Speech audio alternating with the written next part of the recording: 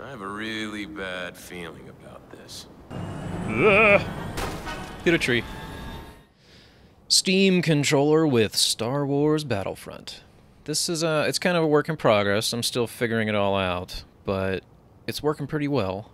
First, to get this thing working, what you're going to have to do is add in Battlefront into Steam as a non-Steam game, just so we can get it in there to edit the controller. Go to Game, Games, add a non-Steam game to the library. Find it there, check it, add it. Also, just to avoid any troubles later on, you're going to want to go into Origin and go to Application Settings, Origin in-game, uncheck. We do not want the Origin overlay, because that is going to conflict with the Steam overlay. Now, the downside to that is that you're not going to get achievement notifications. Boo-hoo. I mean, whatever. I don't really care about that. It's not a big deal. Put Steam into big picture, and then we can configure it.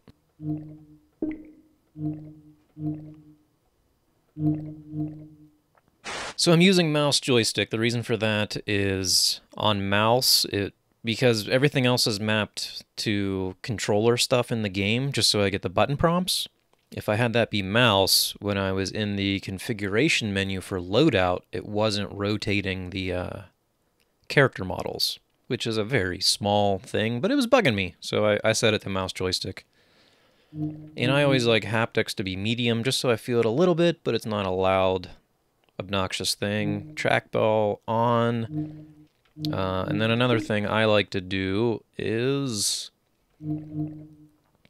have that spin. What that means is when I get to the corner, if I'm holding there, it'll keep moving the mouse. You know, kind of like a joystick emulation. So I like that to be, you know, figuring it's like this at this edge. What I've noticed is when it's up at the default, I feel like it's almost like that. It's kind of hard to even show you. It's so far to the corner that I feel like I never hit it. So I make that a little bit smaller, and then I put the speed all the way up, which I would actually like the speed to be even higher. I feel like it's too slow. I want more.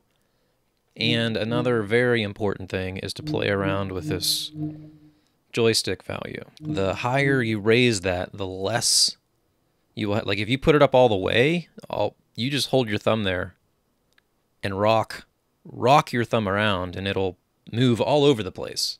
So if you're getting frustrated with the sensitivities, play around with that value. And then another tweak that I made was on the left trigger on full pull. That's, you know, we got the motion tweaking. I have it set right now to yaw is my steering. You could also change that to roll. So you could roll if you want. But, I don't know, to me it just feels better doing, you know, quick little adjustments like that. And I also put full pull on the right trigger to be the reload, just because the reload in this game is always kind of like that, it's always kind of like that Gears of War active reload. So then I can just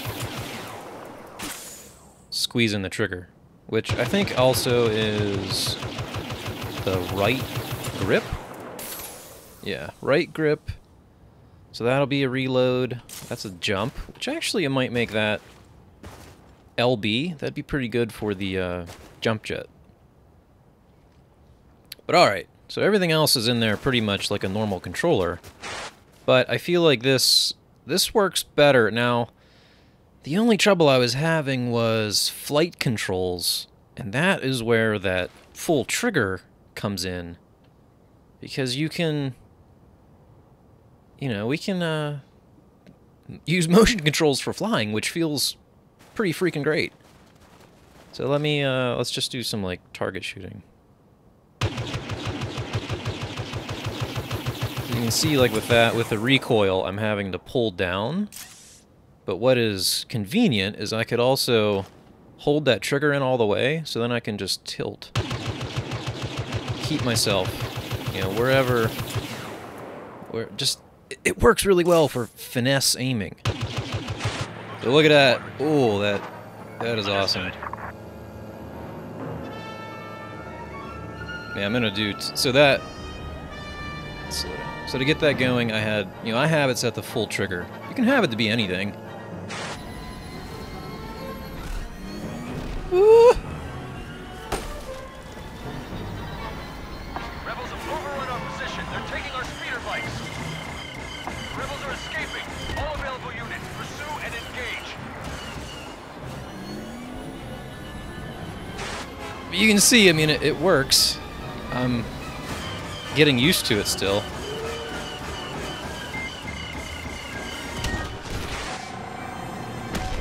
Boom! Good shot. Thanks. So yeah, I mean, I'm kind of going back and forth. I mean, the flight combat seems kind of the worst part of the game anyways, which a lot of other people have been saying too. But having that, this feels pretty nice. I have to get used to it. May the force be with you. Thanks, Akbar. All right, so here, I mean, you can see when I pull in the trigger all the way, it just gives me, you know, some nice little subtle motion. I put the sensitivity down to 5. The default was, I think, 10 or 15. Let's bump it up a little bit. The reason I did that Be on the lookout for a drop pod. is to make it so it wasn't jumpy. You just need to play around with the settings, though. If it's the first pod, we need to get to it before the Imperials do. Shut up! I'm trying to talk. You just need to play around with that though to get it Another enemy wave. where you want it. But I mean, you can see, like, I can scan around, Droid approaching our position. do the trackball. The edges will move me. You know, it's different than a controller, for sure, than an analog stick. It takes some getting used to.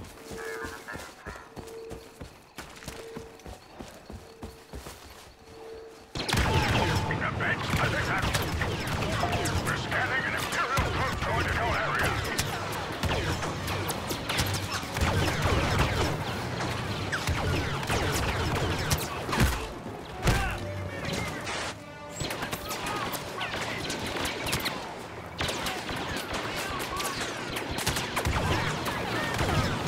But all right, I think that's enough. I mean, you get the idea. Oh! Arma 3 with a controller. This might take a little bit of time. Yes, you get the...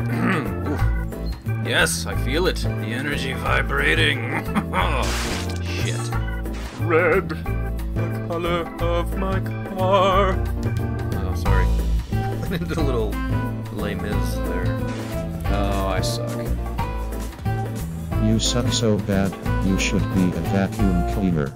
Yeah, I know. Shut up.